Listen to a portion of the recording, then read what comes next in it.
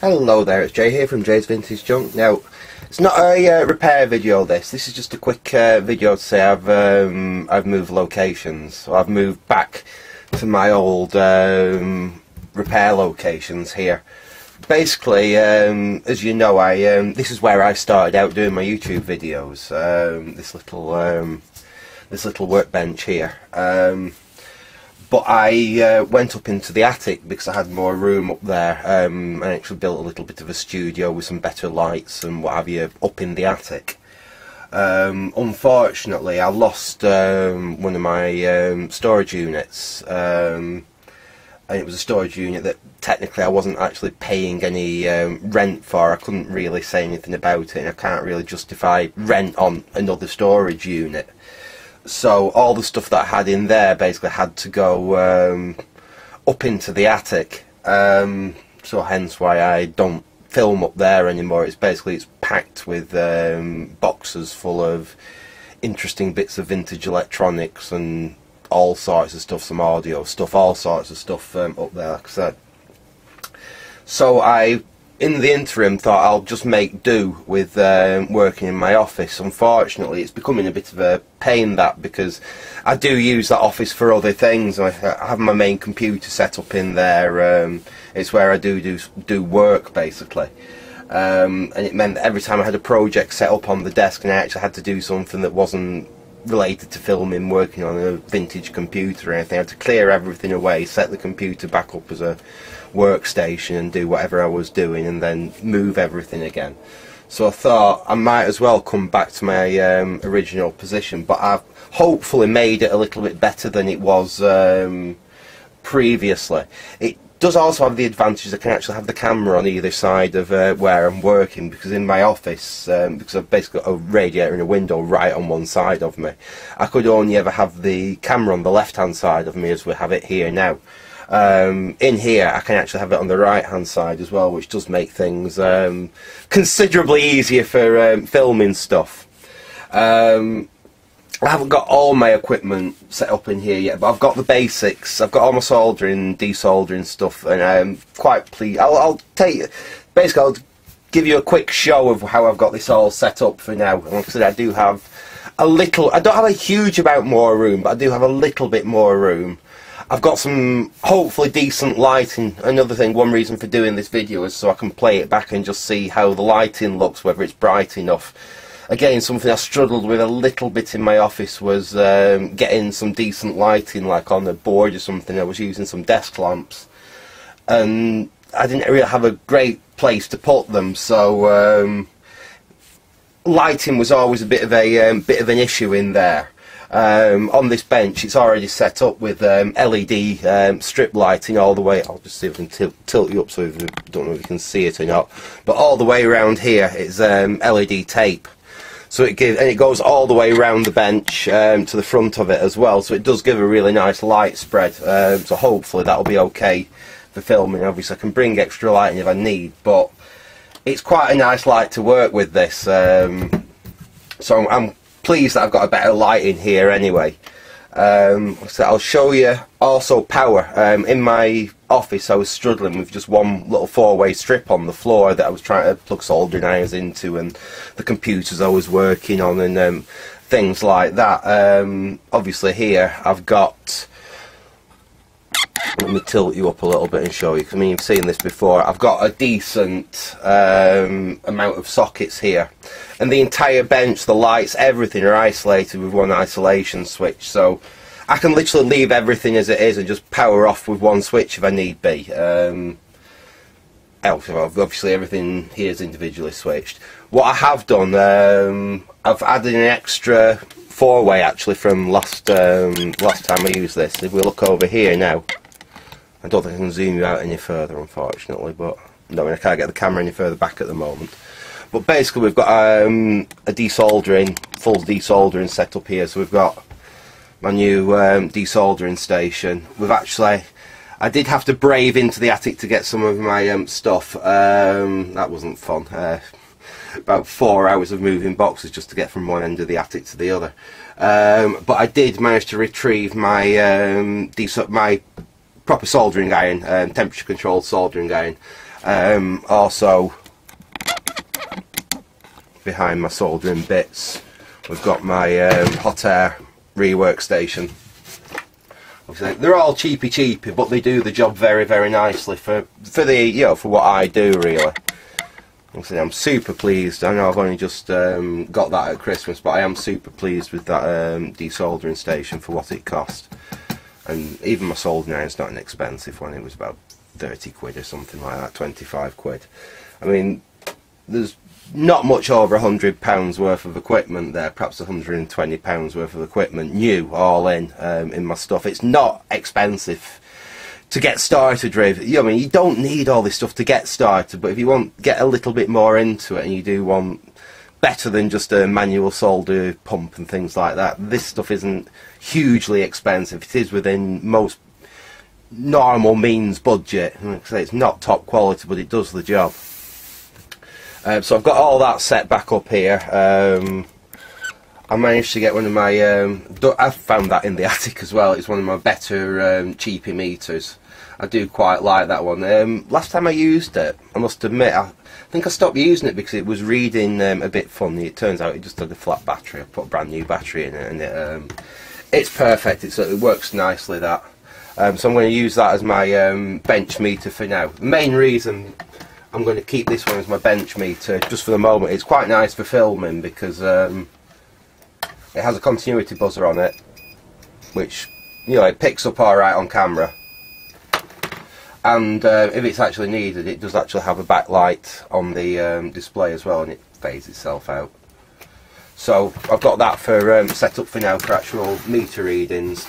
I do have all my other test gear. I've actually been sensible, because I'm always scrabbling about, not being able to find the gear I need at the time. So I've got a couple of these flight cases. I use one of these to keep all my hand tools in, my pliers, screwdrivers, things like this. And then I had another one of them. So what I've done, basically, we have all my test equipment. So we've got some extra meters in here. We've got my little pocket scope. We've got a logic probe, that logic analyzer, component analyzer, and then various test leads to connect them all up, all together in there.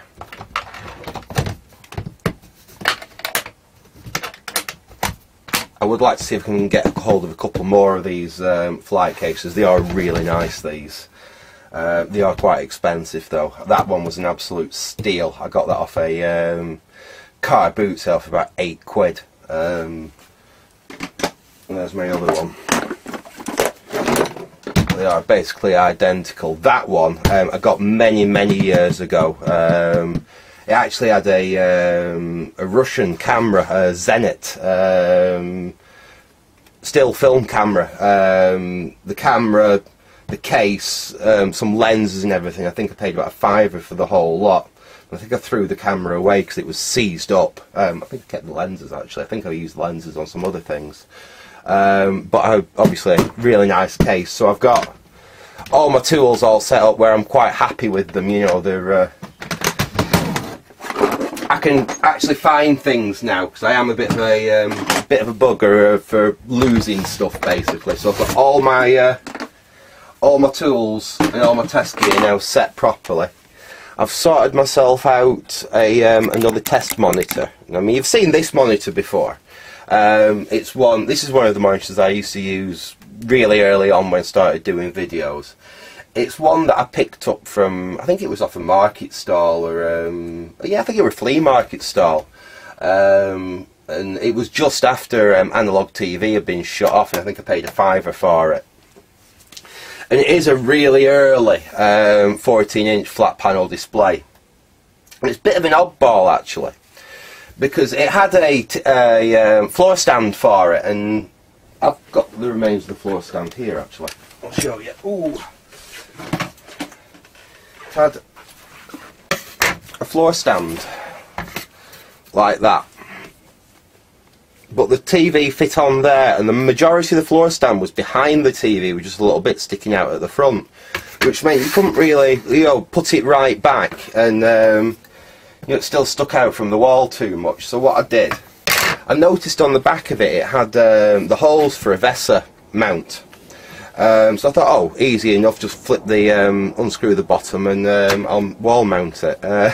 It turns out, even though it had the holes for the VESA mount, there was no real way of actually taking the base off without actually completely dismantling the whole bloody monitor, which is what I ended up doing. I took the whole thing apart, disassembled the base out of it, and the base actually had a big piece of quite like 1 mil thick steel in the bottom there, all milled out. You had to give the base some weight.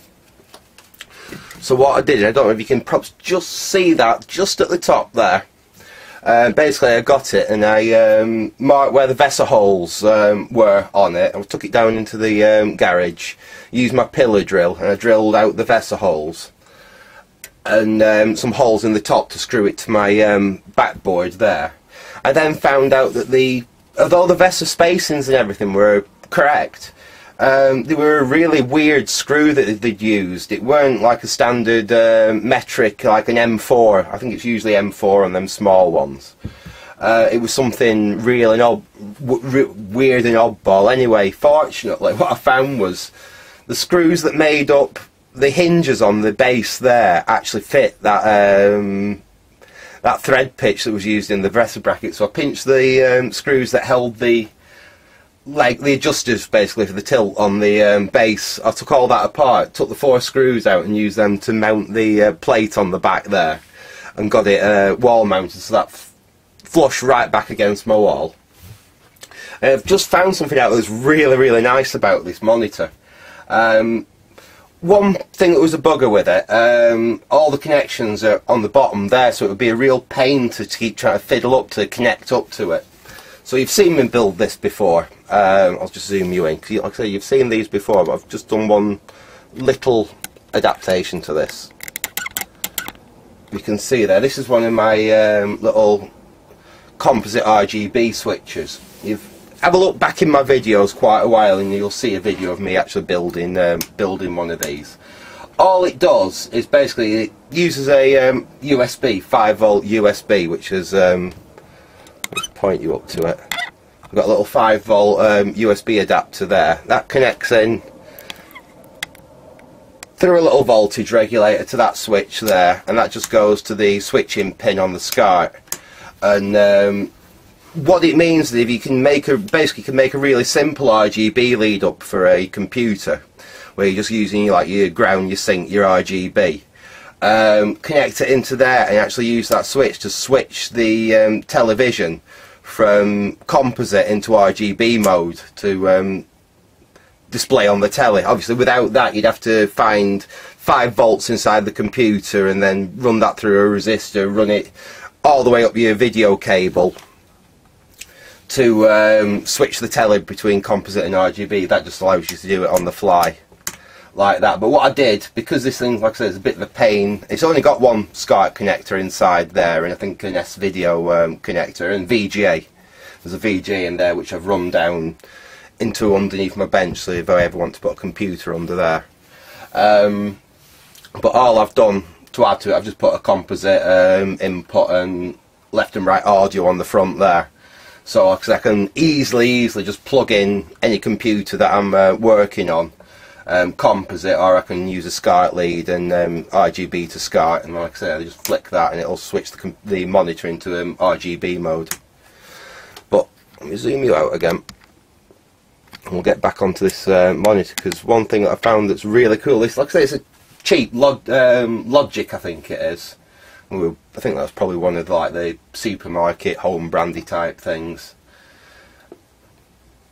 And I've completely disabled the TV tuner in this. Basically, when I had to dismantle it, I actually had to take the TV tuner module out to get the back off, and I just didn't bother putting it back in. There's no point. It's an analog TV tuner, and we don't really need analog TV on it. So like I said, I just deleted that out of the monitor when I took it apart. But I found something really, really interesting about it, and that, we just get this. This is that little MyPad 80, which I promise you I will get some more videos up because the case is finished. I just need to transplant this into the little joystick that I built. But this is that little MyPad 18. If you remember, it only outputs NTSC. Now this monitor, if you look in the menus on it, says it's a PAL monitor. But if we switch this on, we've got colour. Oops, we've also got Chinese, that's not much good to me. Let's go down to there. Let's turn the volume down as well. But yeah, as you can see, it actually works in. It actually works in.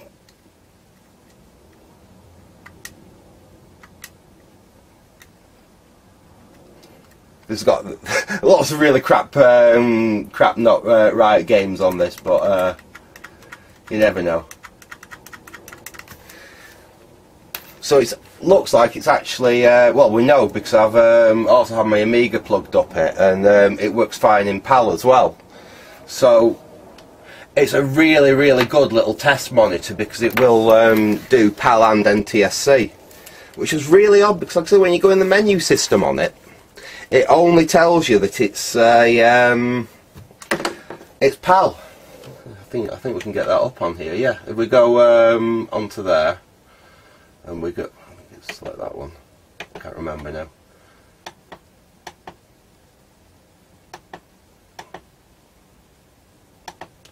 I also can't remember how I got it up now, but anyway, you can get into like a sub menu on it and it tells you that it's PAL, and it won't let you change that anyway.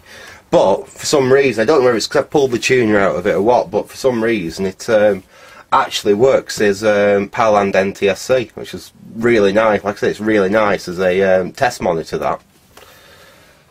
So yeah, basically that is my, I would say I'm going to have to bring other things down here and what have you. I've even got room up there. I've got room up there to put some of my equipment drawers, which I've pulled them out of the attic. I just haven't put them. I haven't put them in here yet. Also, to one of my viewers who was asking, yes, I have managed to pull out some of my 8-bit Atari stuff. I managed to find a disk drive and a couple of 8-bit Ataris. So I will do a video on doing a little bit of 8-bit Atari work for you. So just to inform, just to let you know that yeah, I did manage to dig that stuff out. So I will. Can't promise it'll be like this week, but I will do something with some 8-bit Ataris. Getting a bit long this video. I'll just show you. Basically, as well as having all this set up here, the other nice thing about having this set up, this is also where I have like my actual systems that I use on a semi-regular basis set up. So I'll just give you a little bit of bonus and a little bit of a look at what I'm playing and gaming on at the moment. And these do change to some extent. You know, I do pull one out, swap one out, put something else in its position, and have a bit of a change round, but hopefully I can just bring you over and like I said, I'll show you what I'm currently got set up and what I'm currently playing with. So we'll just bring you across a bit. Oops, hopefully this won't go too wrong. I should really just pause the camera and do some proper editing and what have you, but I can't be bothered. Right, there we go. So basically, I'll bring you a bit further around. What we've got first, we've got my Amiga 600. This is my like go-to everyday Amiga 600. I have got, you know, I've got quite a few other Amigas. I just like this for this setup because of its size. You know, the 600 is a nice compact little computer. It's fairly standard, this one. I am going to be doing some videos because it has started to have a few issues. Basically, this is as I got it. I probably got this in early 2000s. It's a car boot find. I've not done really anything to it apart from when I got it, someone had hacked in I think it were either a 720k or a 1.4 from a modified PC floppy drive to replace the obviously the failed original Amiga drive. and unfortunately they had hacked up they've cut the case out at the side there to fit the PC drive. What I've done is I've swapped that out and I've actually got a Gotek, so I can just point it round there. I think I did a video on me installing this in here some time ago, but basically I've got a Gotek in it now, and I've got a 4 gig stick in there with all the games that I'm currently playing on the Amiga just in there. So it's nice and simple, just for a bit of retro Amiga gaming. It's brilliant, but I think some of the caps are starting to go in this now. Like I say, it hasn't been recapped by me, and I'm certain it wasn't recapped before I got it, because like I say, it were a car boot purchase. The audio's starting to go a little bit funny, and I only use this currently just on a composite output into this TV that I've got here. But even so, the composite output I'm getting out of it is not as good as I remember it used to be. And I know it's not the TV, because I use this TV with other consoles and it's absolutely spot on. So like I said, this is one that's going to have a bit of a look at in the future. I'm toying with the idea of perhaps putting a hard disk in it as well. It doesn't, like I say, it doesn't have a hard drive in it at the moment. I know that these won't really do like WHD load and stuff like that. They haven't got the power. You really need an accelerated 1200 to make the full advantages of WHD load. I actually do have an accelerated 1200 up in the attic, but that's buried away at the moment. I will eventually have that dug out and set up, but when I've got somewhere more better than this to actually have it set up.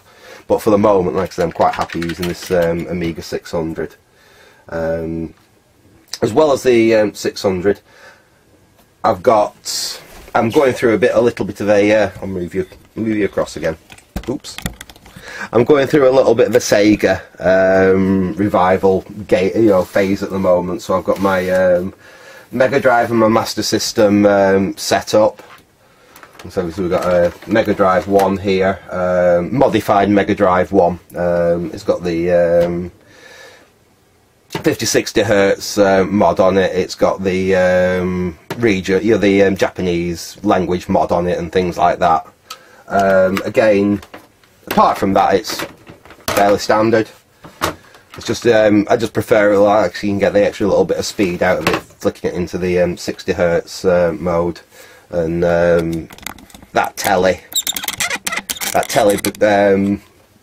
works. In fact, let's fire the telly up. I'll fire the telly up and I'll fire the Mega Drive up, so you can just see what it's like for me, how I play my games. Ooh, let me get around the other side of the camera so I can flip the power back on. So it's that one, and it's that one. The bottom one being the Amiga power supply.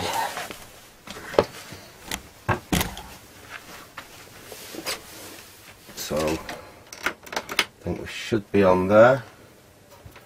Oh, I was playing the, just bear with me a second, I was playing the Master System last. I've just got one power supply connected up that I use between the two, because basically it's the same power supply.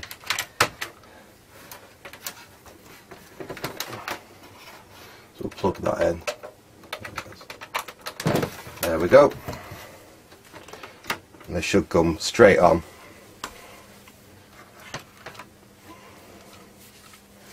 There we go.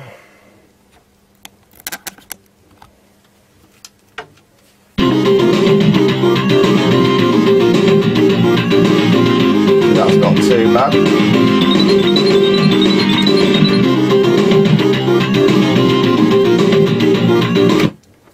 So yeah, that's my Mega Drive all set up, and then I've just got the Master System. The Master System set up as well. So I just swapped the power between the two. Nice thing about that telly is it's got I think it's got 3 SCART inputs on the back. It's got a HDMI, and it's got composite on it as well, so I can have them all basically plugged in. And just that's RGB, that's RGB, and it switches between the two. So whichever one you power up the monitor, just switches to whichever one. That's standard, apart from it's got a 50-60 Hertz switch on the side of it, and if we look on the back, it's quite modified on the rear. We've got RGB output there, and then obviously we've got composite and left and right. Well, it's just mono, isn't it? We've got audio out there, composite out, but we do have full RGB. I modded it for full RGB out there. It's not one for the purists, that, but there are a lot of these Master System 2s out there. I like it because it's compact. It's a little bit smaller than the Master System 1. I do have a nice condition Master System 1 that's in storage at the moment. This I just prefer on here, and this one's got Alex Kidd as the built-in game, which I quite like, just playing when I just want to play a game and not think about it really, so that's why that's there. These do get swapped out for other systems, so the Amiga actually tends to, my 600 tends to basically stay there, for the simple fact that I can just pull the USB stick out, I can stick that in the laptop, stick a load of Amiga stuff on there, shove it in, and I don't have to think about it. You know, it's there ready to play. And I think that, you know, there's 50 games on that USB stick. It's not that full, and it works well with that monitor. I found that on the this is one that I found on the side of the street. Literally, we just dumped on one of the embankments round here, and I threw it in the back of my vehicle. I got it home fully expecting it to be faulty and have to do some repair work on it. I was actually hoping I'd be able to, you know, I actually threw it in the van, thinking, oh, it's something I can do a video on, seeing if I can repair it. When I plugged it in, there's bugger all wrong with it. There's absolutely nothing wrong with it. I've been using it for well over 12 months now, and it's been absolutely perfect. So all it gets used for is my consoles and what have you in here. Anyway, I'm going to leave it there for now. Like I say, I hope you enjoyed what's basically just a little updatey, rambly video.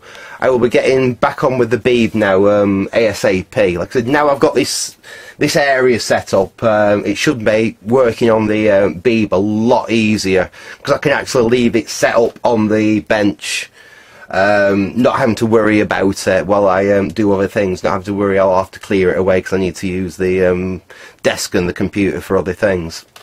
Anyway, like I said, I'm going to leave it there for now. I hope you enjoyed this little rambly update, so thanks for watching and goodbye.